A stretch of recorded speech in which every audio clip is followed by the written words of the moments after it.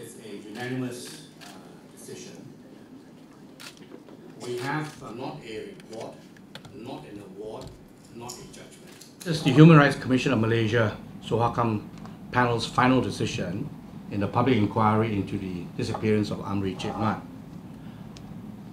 We deal with the disappearances of a very short introduction of Joshua Hilmi, Ruth Hilmi, Amri Cik Mat, and Pastor Raymond Koh. The decision of the panel.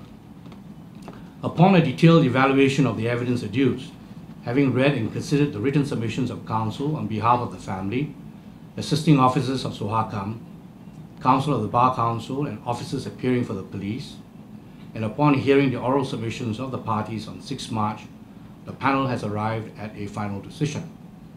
After having held lengthy discussions and deliberations in this case, the panel is of the unanimous view that Amri Cik Mat is a victim of an enforced disappearance as defined in Article 2 of ICPPED that took place on 24th November at about 11:30 p.m. The direct and circumstantial evidence in Amri Cik Mat's case proves, on a balance of probabilities, that he was abducted by state agents, namely the Special Branch, Bukit Aman, Kuala Lumpur. The panel finds that there is no evidence to support the contention, as suggested by counsel on behalf of the family, that Amri Cik Mat was abducted by persons or groups of persons acting with the authorization, support, or acquiescence of the state. Grounds of decision.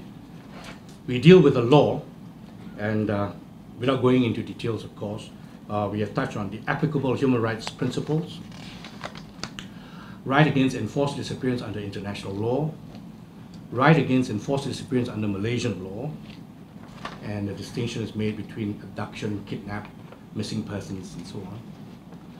The definition of enforced disappearance contains various degrees of culpability on the part of the state regarding the initial disappearance.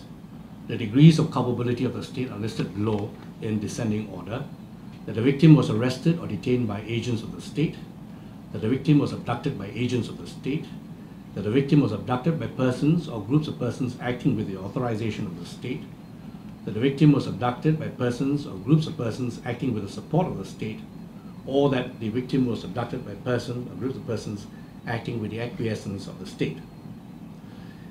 The first degree of culpability is not relevant, which is the arrest and detention by the police.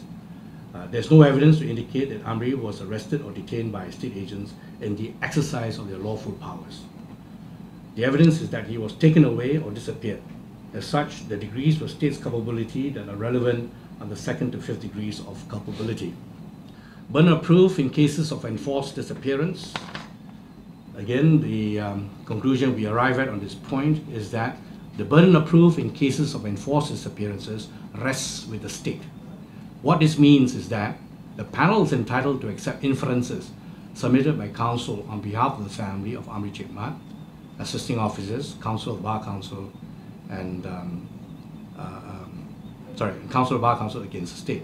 It is for the state to adduce satisfactory evidence and give explanations on the balance of probabilities to show that the state was not in any way involved in the disappearance of the person within the definition of enforced disappearance under Article 2. After dealing with the law, we deal with the facts, and we have divided this into 2 parts. Summary of events before the disappearance of Amri Cik Mat. And again, just to mention the subtopics, we have Amri Cik Mat practicing Shiaism, inspection at Amri Cik Mat's home, that's on the 21st of October 2015. We have separate investigations on Amri Cik Mat by the Special Branch, police hope, and then another section on Shiaism in Malaysia, status of Shiaism. We refer to the Shia gathering in Ijuk, Perak, on the 8th of March 2014. Statements of perception towards Shiaism. Meeting between the Mufti of Perlis and the Special Branch. That was on the 7th of October 2016. Surveillance of Amri Cik Mat's home. So that dealt with the events before And then the summary of events after the disappearance of Amri Chit Mat.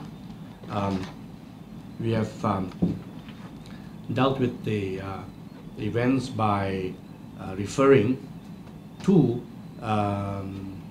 the efforts made by friends of the family, in particular Aizat and his brother-in-law, Nur Hafizal, where they made searches along the road to find out what actually happened. And then a lot of emphasis is placed on the meeting between Sergeant Shamzani and Nur Hayati. Findings of the panel, this is a particular reference to the explanations given by the police. In this section, we try to discount the explanations given by the police. The police and all the religious authorities have suggested several possible reasons for Amri Chit Mat's disappearance. Namely, that he was facing financial problems either at the instance of his investors in his unlicensed forex trading or from creditors and therefore voluntarily went missing to avoid them. 2, that a disgruntled investor in his forex business or a creditor had caused his disappearance. 3, that the biological uncle of the 4 children, Amri and Nur Hayati, were fostering, was angry with him because he was exposing the children to Shia teachings and it caused Amri Chit Mat's disappearance. The members of the public were angry with Amri over his Shia activities and it caused his disappearance. And last but not least, that he had entered into a contract marriage with another woman and had run away with her. We have dealt with the various scenarios. We have discounted each and every one of them: financial problems, foster children, Shia activities, contra marriage. We find that, as can be seen, none of the possible explanations offered by the police and religious authorities rise above speculation and may be quite easily debunked. In fact, except for Amri's disappearance being connected to his Shia activities, all explanations have been ruled out by the authorities themselves. Next, we deal with the Special Branch Watch on Shiaism and the surveillance of Amri Chit Mat. It is again a narrative of what has actually been used in evidence. On the enforced disappearance, we wanted to be very sure about the issue of identity to make sure that there's no one having any thought to say that it may not have been Amri. It was definitely Amri who was taken away, and from the circumstantial evidence, it is more than clear. Very briefly, we say Nur Hayati, the direct evidence of Nur Hayati, who woke Amri up on the 24th at 10:30 p.m. Abdul Jamil, who was to meet Amri that night in Jitra, Kedah for Teh Tarik and a chit-chat, and the Amri did not turn up even after he spoke on the phone while on his way to meet Jamil. Saiful Afzan and Syed Amri, who witnessed an incident along Jalan Padang Boho between the traffic lights and Saiful Afzan's restaurant known as Restaurant Mak Lang.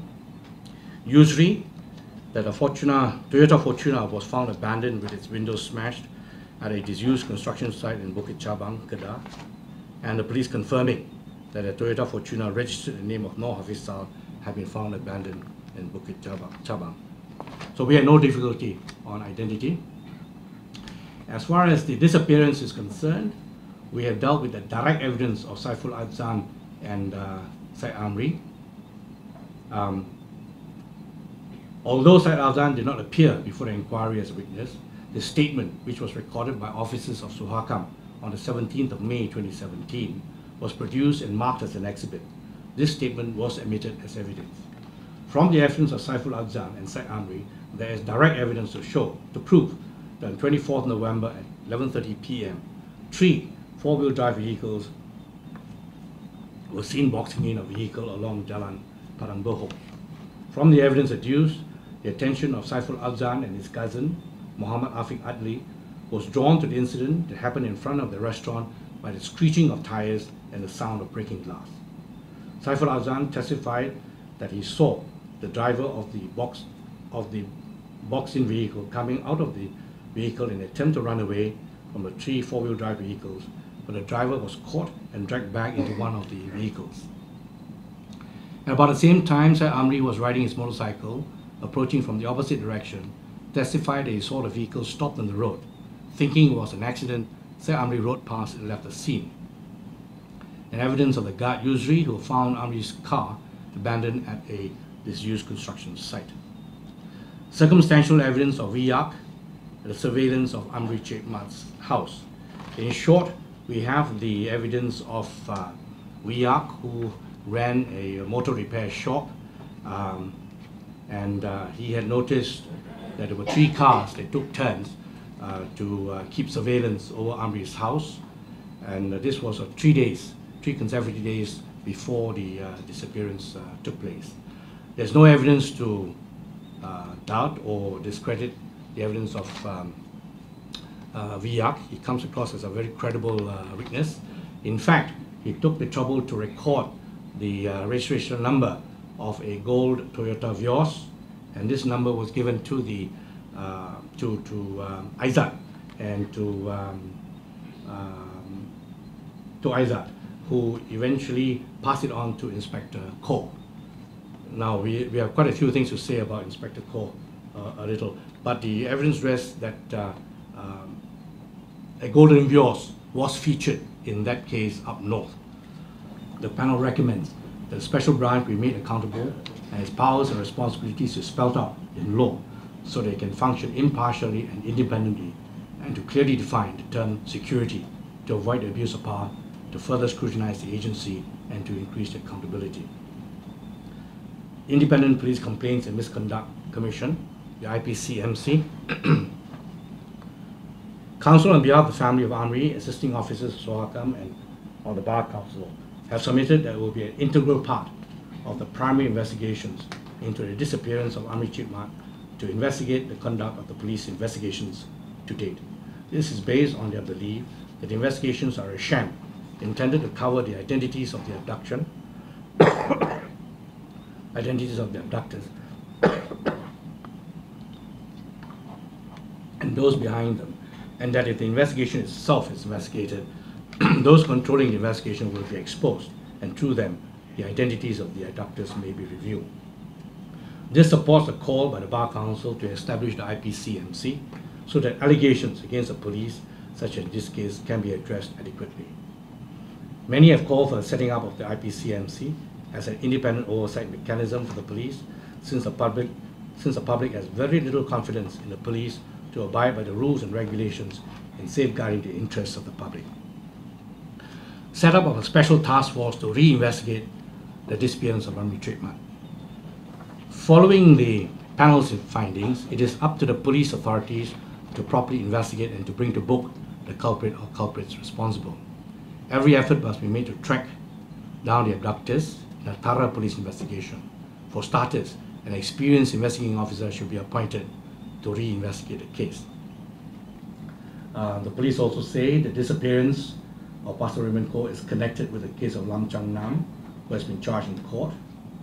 And this is interesting, the disappearance of Pastor Raymond Koh is somehow connected with the search and seizure of the exhibits found in the house of Muhammad Fauzi bin Tajuddin Fauzi in Bangkalan Hulu, Perak, who was shot dead by the police in a shootout in Balim, Kedah on the 17th of June 2017. Fauzi was suspected to be a drug and firearms trafficker.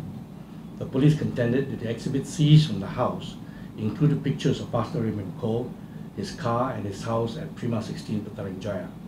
The police believed that Fauzi and his drug trafficking group was the same group involved in the abduction of Pastor Raymond Koh. Decision of the panel.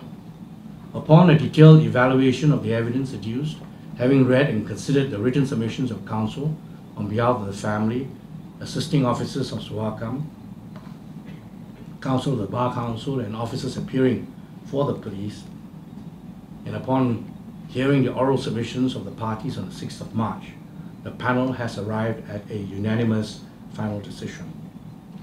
After having held lengthy discussions and deliberations in this case, the panel is of the unanimous view that Pastor Raymond Koh is a victim of enforced disappearance, as defined in Article 2, that took place on the 13th of February 2017 at about 10:45 a.m.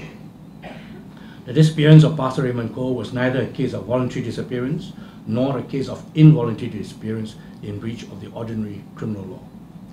The direct and circumstantial evidence proves, on the balance of probabilities, that he was abducted by state agents, namely the Special Branch Bukit Aman, Kuala Lumpur.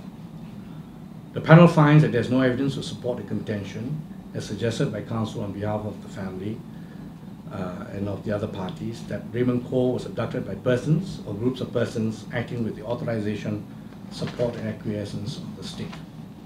Detailed facts of the disappearance of Pastor Raymond Koh. Direct evidence. Based on the direct evidence available, the panel has noted the following.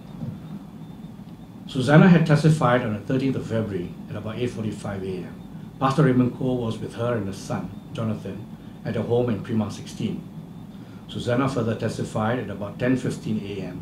Pastor Raymond Koh collected a jar of belacan from her at Puncak Damansara condominium, which he intended to give to his friend at the Harapan Community Office in Kelana Jaya.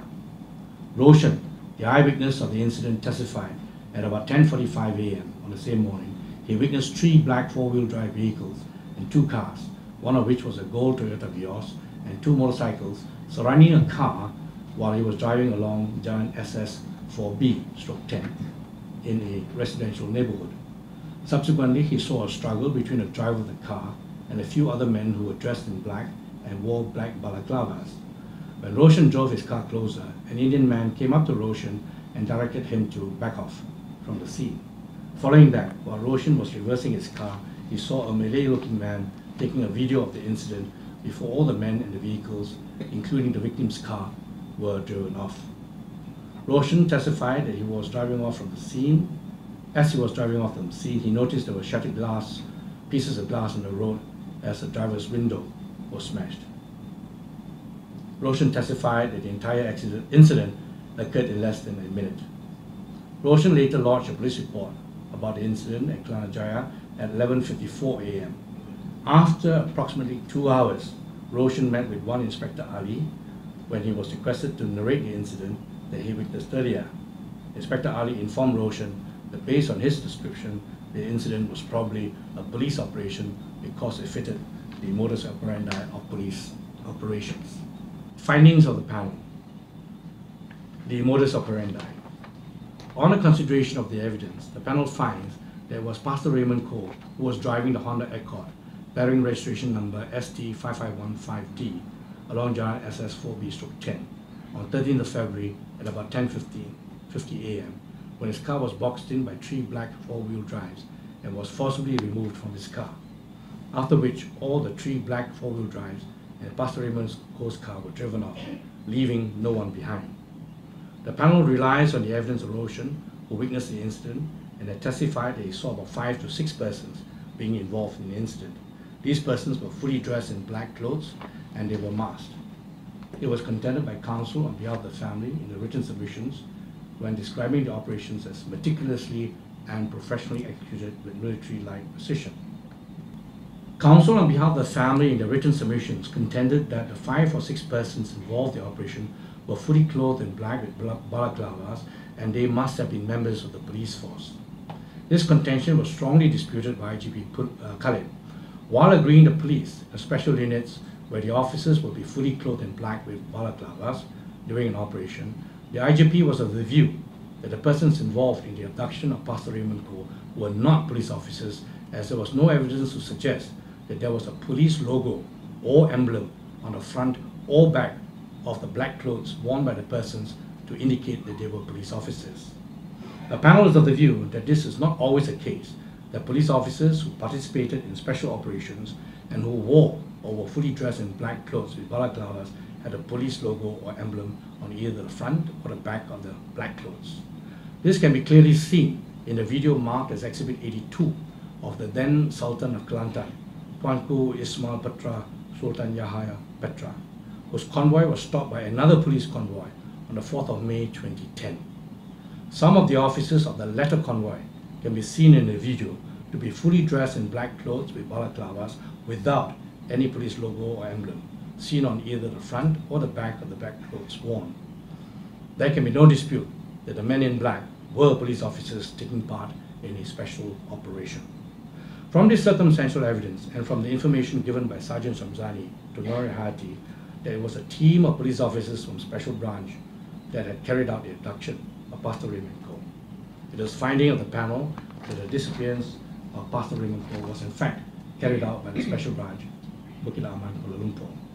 Our finding on this search and seizure: the panel finds that the evidence given by the several police officers on the seizure of the items allegedly relating to Pastor Raymond Koh to be full of inconsistencies and material contradictions. The convoluted accounts of how the items allegedly relating to Pastor Koh were seized seemed incredulous and an affront to common sense and logic. What should have been a straightforward account of who did what and when leading up to the seizure of the items has been so distorted that the evidence simply cannot be accepted as being credible. So much time and effort has been wasted just trying to make sense of the evidence adduced. Common issues, although I mentioned it earlier, but I think it's important to re-mention it here in a few paragraphs, because I think this ties the two cases somewhat. The panel is further of the view that there are common features between the disappearance of Pastor Raymond Koh and Amri Mat. The common features that we have taken note of are the following: religious issues. I've already mentioned earlier about what Pastor Raymond Koh had been doing, and as far as Amri Mat is concerned, he was born and brought up as a Sunni Muslim. However, he later took an interest in Shiaism, where the followers hold very contrasting beliefs from those of the adherents of Sunni Islamic. Amri Mat was one of the founders of Police Hope, an organization that undertakes to assist the poor and needy in the community. However, Police Hope was suspected by the then Chief Minister of Police, Datuk Sri Shahidan Qasim, and the Director of Jaib, Dr. Hasman, in the public inquiry that Police Hope is a Shia organization. Further, Amri Mat's home, which is adjacent to the office of Police Hope, was inspected by the Mufti of Police, his officers, and together police officers from the Special Branch, Kana Police. The panel finds that Pastor Raymond Koh and Amri Mat were both individuals targeted by religious authorities and the police on allegations that they were involved in matters against Islam in Malaysia.